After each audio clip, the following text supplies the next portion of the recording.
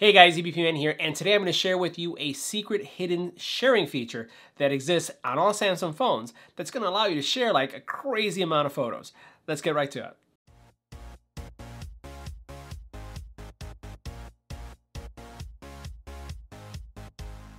So in this video, I'm going to show you how you can share, anywhere from 200 to 300 photos in a single link. Now you may be asking yourself, well, why do you want to do that? Well, if you've ever been in a wedding, if you've ever been in a shower, or you've been in any other event that you're taking pictures like graduation pictures, and you want to share all those photos in high resolution without any loss of quality, and you want to do it with one single link, I'm going to show you how you can do that in this video. Let's get right to it. Make sure you hit the subscribe button and tap the little bell icon to get notified when new videos become available. I'm going to go into the gallery. I'm going to go into the photos. I'm going to choose a photo, and then I'm going to swipe over several of them that I want to select. So I selected 15 photos I'm going to share. I'm going to hit share, and I'm going to not choose any of my contacts. I'm not going to choose any of my other means to sharing photos. I'm actually going to choose share large files that appears here at the very top. Now here's one thing. If you've never used the link share feature, you may have to download the app.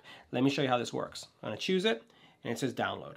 So now it's going to download the link share app, and it's going to go ahead and install it. So I'm going to choose settings, and I'm going to say allow this source, go back. I'm going to install it, and this is going to install.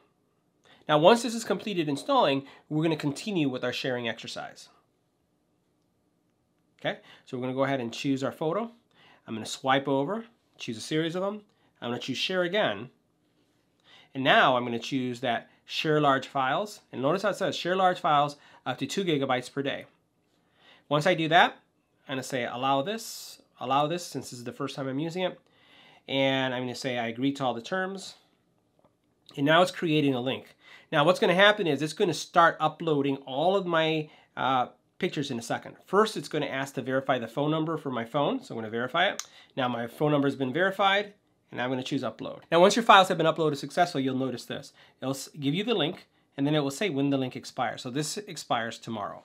Now let's go ahead to our other phone and see what it looks like on that. Now as part of the link sharing process, I sent the link to my Google Pixel phone via email. Tap on the email link itself, and now what I'm going to do is I'm going to tap to download, and I'm going to choose the photos I'd like to download.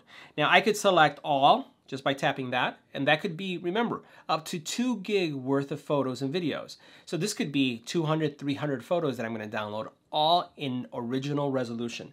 Once I hit download, the download process will start. And remember, this link disappears in 24 hours. So this is a great tip, something that I share with my family and friends, especially when we're in weddings or any kind of significant event where you're taking a lot of pictures.